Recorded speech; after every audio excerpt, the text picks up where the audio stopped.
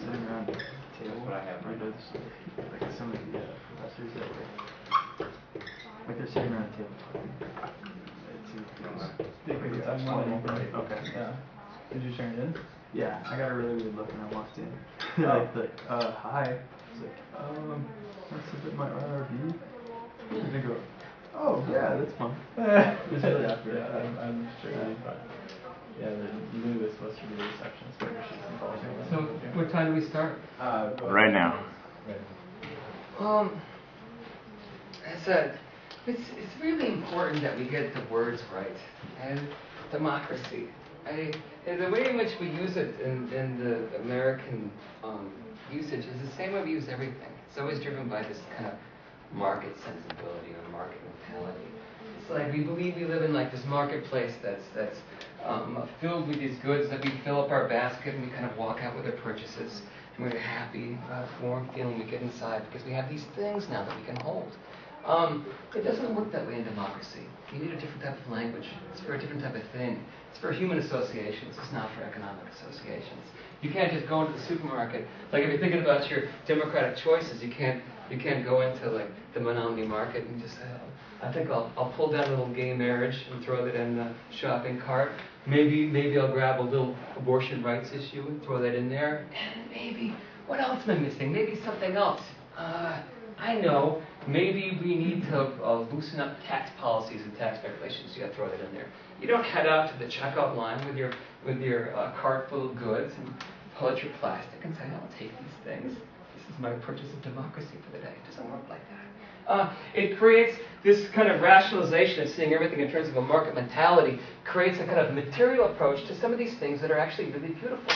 Especially when it has things to do with the story of human association and sociability. And that's what the story of democracy is about. And that's what you have to get to, and you have to find the right language for it. You have to leave this kind of materialist approach to how we understand things and our American market sensibility behind when you try and get into the nut of what this democratic thing is all about.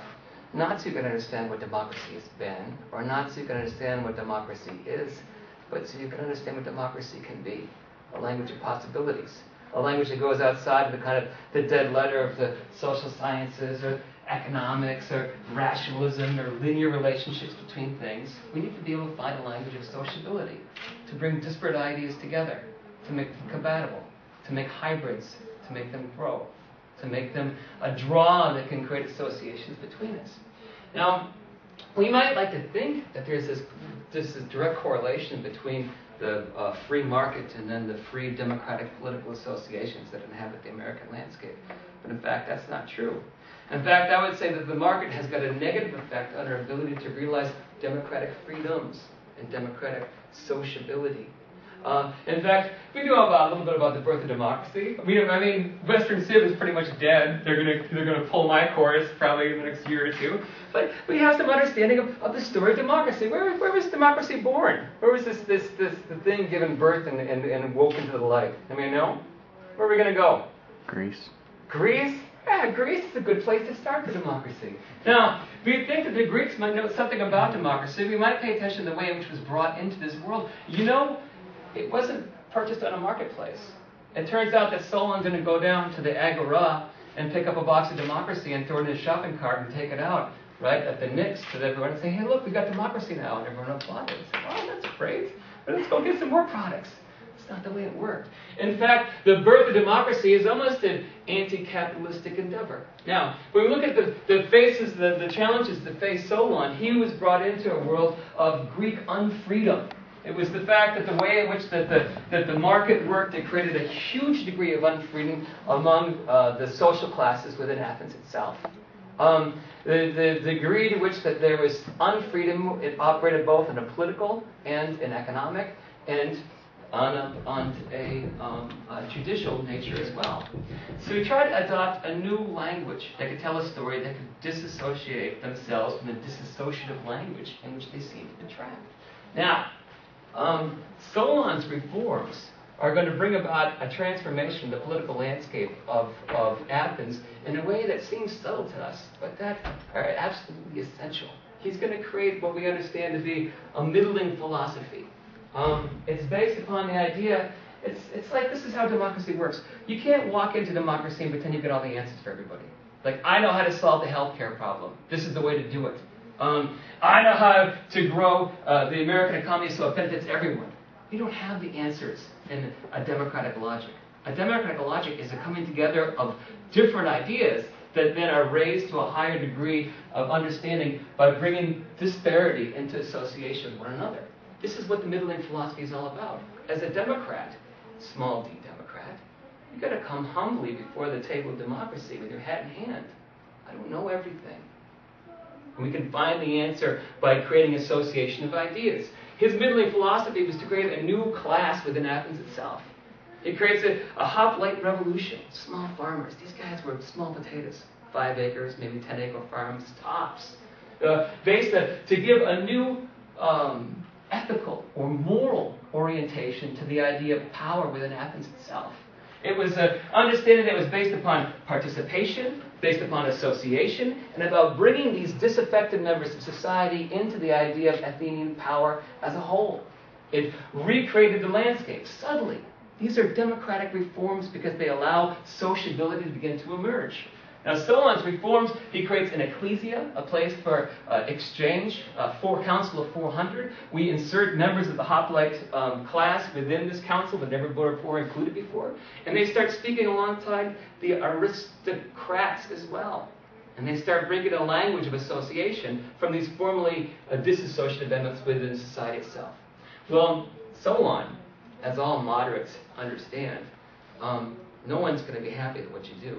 It turns out that his reforms didn't satisfy the people on the bottom because they didn't go far enough. And the people on the top, the aristocrats themselves, they thought they went too far. And Solon dropped the bomb and left. 10 years. Left Athens altogether and left Athenians to work it out. Well, here's the amazing thing about it. What grows the democracy in Athens, the democratic reforms, it is grown under the form of a tyranny.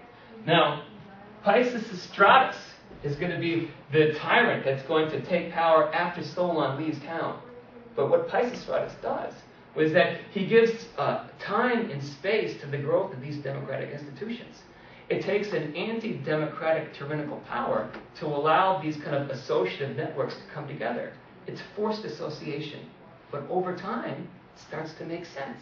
And these things begin to work together, especially under the representation of the Council of 400, the ecclesia itself. Pisistratus has a son, Hippias, and he starts manifesting all the ugliest aspects of what a tyrant could be. And he starts pushing back some of the reforms that his father had instituted, the enlightened tyrant. Now, with Hippias, we start seeing a violent pushback both from the aristocratic side and from the hoplite side because he's taken away the reforms that started to make sense for both groups together. Now, Hippias, the tyrant, people start figuring, we got to get rid of this guy. And the family that's going to do it is the family of Cleisthenes. Now, Cleisthenes is an interesting cat because he comes from an aristocratic background. And it's a group, it's a family, a very powerful family called the Alcmeonidae. And these guys, they give us Pericles, they give us Cleisthenes, they give us all the big names. They're sort of like the Kennedys of the Athenian world. But Cleisthenes and his Alcmeonidae wealthy family, they start building associations that look for the ouster of the tyrannical Hippias. And they do it in this most amazing way. The Alcmeonidae family bids out the contract to rebuild the temple at Delphi. The temple at Delphi was the most important religious institution in all of Greece. The Alcmeonidae build it out, they underbid, the oracles at Delphi are like, sure, right? We'd love to have you guys rebuild it. And they build the most fantastic, beautiful, pristine, perfect little temple that anyone had ever seen. They take money out of their own pocket. They go way over budget, but they don't charge the oracle. They pay it out of their own pocket. And it turns out they make friends with the oracle. And the oracle's like, wow, these Alcmeonidae, these guys are good. And so when any other political group comes into the Oracle of Delphi to figure out, well, should I do this political action or that political action? Should I advance in war itself? Should we go pursue peace? The first thing the Oracle says is, well, after you free the Athenians. And they're like, what the hell does that mean? And it happens to the Thebans, it happens to the Corinthians, and finally the Spartans, the biggest, baddest guys in the Peloponnese, come there for consultation for the Oracle itself. And the Oracle says, first free the Athenians. And they're like, oh, Christ. We're never going to get an answer to this guy. So they go and free the Athenians. And the Spartans join forces with Cleisthenes, and they oust Hippias. Now, the Spartans are like, well, we freed the Athenians, we're out of here. And in the aftermath, we assume that Cleisthenes and his Alcmeonidae family is going to take power, but they don't. In fact, there's a struggle for power, and another fellow called Isagoras actually takes power, who is going to look to push back the reforms back to the way they were before Solon itself. Cleisthenes hits the road, Isagoras takes power, but something amazing happens. Cleisthenes is outside along with 700 important reforming aristocratic families of Athens. They're outside of the city together. Cleomenes, the Spartan king, is chatting with Isagoras about the development of the future of the aristocratic reforms that are going to push back Solonian democracy in Athens itself. And in the context of that going on, it turns out the people get mad. They don't want to lose the ecclesia. They don't want to lose their representation. They don't want to lose the things that they became accustomed to, the democratic reforms they became accustomed to under the guise of the leadership of Pisistratus, the tyrant. And they hold up for 3 days Cleomenes, king of Sparta, Isagoras, and their supporters on the Acropolis. And they don't let them out. And Cleomenes is like, to hell with this. I'm done with you Athenians, man. You guys, I'm out of here. And they negotiate a peace, they take off. And the people come together and they create a recall of Cleisthenes himself. And Cleisthenes, who in the words of Herodotus, formerly detested the people, detested the deans, comes back in and is brought in as the great democratic reformer. And he does. He institutes the Solonian reforms and pushes them even further. Now this is where democracy gets cooking, because it reorganizes people and creates new groups of force associations around this idea of the deans. Now, the way people normally look at democracy in terms of its Greek roots, they call it the people, deans are the people, and kratia is the power. They call it people power. That's not how it works. The deans were the little villages. It was like a neighborhood, right, of association. It was a group that Cleisthenes created in order to force associations on a small micro level that could then empower people in terms of the larger Athenian state. It was not people power, but it was the neighborhood associations that are going to write the nature of the democratic reforms in ancient Greece. The democratia is the realization of the middling philosophy of Solon. And so democracy gets started. You fight with your dean, you vote with your dean, you get your judicial representation through your dean. Everything is through the dean. And it creates an association that allows people to create a sociability within the larger structure of the democratic institution itself. This is the beginning. And it's the way in which this dialogue overcomes the differences in class and blood, and the ways in which these associations have taken root over time. But they don't stay that way in terms of this initial orientation. What was the key? You guys remember what was the key to this middling philosophy? What was the group within Athens that's going to represent the heart of what this middling philosophy is all about? Who are these guys? Remember these guys? Were they the doctors, the lawyers? Who were they? They were the farmers, baby. All right. Now, this is the key to grounding the nature of what this middling philosophy is all about. It overcomes the other aspects of class and disassociation that was operating in the Athenian background. Well, this was all hunky-dory to this point, but something happens in the Greek economy that starts pushing the small farmer out. The small farmer is the key to the dean and key to this discourse of sociability. 1 minute left. maybe 3. All right, sounds good. A transformation with Themistocles. Themistocles is going to push Athens towards this movement of a merchant and financial orientation. Themistocles is a genius. He takes a silver strike, he builds a navy, a fleet for Athens. They become a dominant force in the Aegean, and they also do this other thing. They build a wall around Athens, all the way down to the port of Piraeus. It creates a turning of Athenian interests away from the farms and towards the sea itself. It becomes the thing that launches Athens from a second-rate power into a first-rate power, but it creates as the fundamental challenge the state of Athenian democracy itself. It violates the rule of the middling democracy, this middling philosophy that creates associations rather than disassociation. Now, with Themistocles, this rise of economic empowerment and growth of wealth, it creates a transformation of the language within the culture of Athens itself. Instead of talking about farmers, small farms, families, now we're talking about something bigger. Now we're talking about trade. Now we're talking about an Athenian empire. Now we're talking about a way in which the market itself has grown Athens into something great. Three things I'll leave you with to understand what happened as a result of this encroachment of a market mentality in the language of democracy. Right at the heart of the golden age of Athenian democracy, we've got Pericles. He does three important things. One thing is he creates a strategy for the defense of Athens and their war against Sparta. Here's what's interesting about it. The war that he chooses to fight is a defensive war, and a war that's fought on the sea. He leaves all those small farms on the outside of Athens, he lets them burn. The small farmer goes under. Well, why is that? Because the small farmer had lost its voice. The middling democracy had been violated, and what was important in driving the Athenian identity was now this market financial empire. Right? Second thing, they finished just before the opening of Peloponnesian War. They finished building the Acropolis. You go to the Acropolis and you see a monument, right, to market expansion itself.